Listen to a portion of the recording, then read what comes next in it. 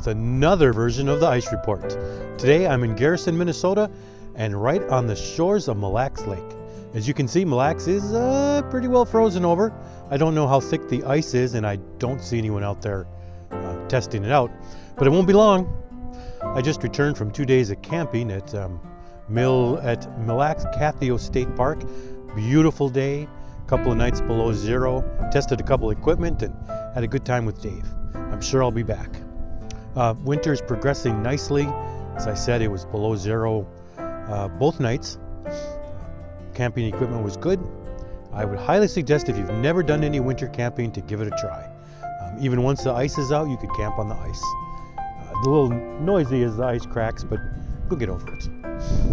That's enough for today. It's about 20 degrees, wind is blowing, it's a little chilly. I think I'll head home. See you later. Thanks for stopping. In 1, 2, 3, testing. Testing, 1, 2, 3. Testing.